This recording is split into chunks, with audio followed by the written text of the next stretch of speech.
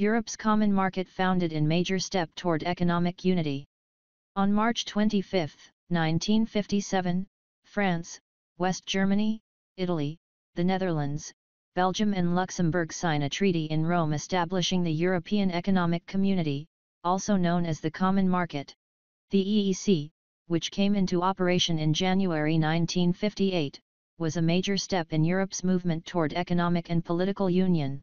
By 1950, it was apparent that centuries of Western European world supremacy was at an end. The national markets of Europe, isolated from each other by archaic trade laws, were no match for the giant market enjoyed by the United States. And looming over Europe from the east was the Soviet Union, whose communist leaders commanded vast territory and economic resources under a single system. Many European leaders also feared the resumption of conflict between traditional European antagonists such as France and Germany, which would only diminish the European economies further. As a means of improving Europe's economic climate and preventing war, some influential statesmen and political theorists suggested economic integration. The first major step in this direction was taken in 1951, when France and West Germany formed the European Coal and Steel Community, integrating their coal and steel industries.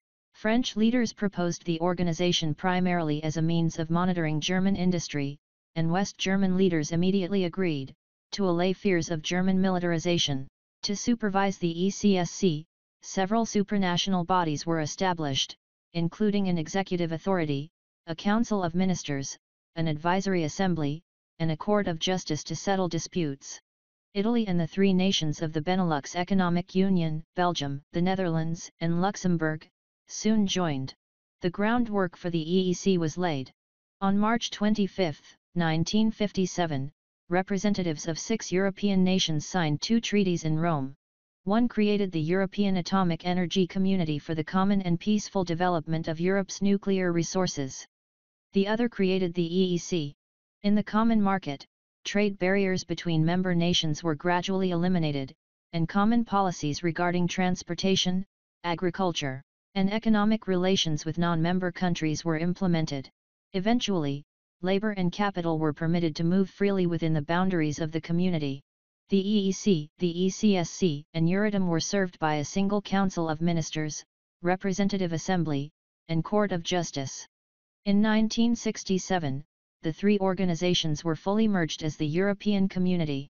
Britain and other European nations initially declined to join the common market and established the weaker European Free Trade Association in 1960 as an alternative. By the early 1960s, however, the common market nations showed signs of significant economic growth, and Britain changed its mind. Because of its close ties to the United States, however, French President Charles de Gaulle twice vetoed British admission, and Britain did not join the EC until January 1973, when Ireland and Denmark also became EC members. Greece joined in 1981, Portugal and Spain in 1986, and the former East Germany as part of reunified Germany in 1990. In early 1990s, the European Community became the basis for the European Union, which was established in 1993 following ratification of the Maastricht Treaty. The treaty called for a strengthened European Parliament, the creation of a central European bank and common currency, and a common defence policy.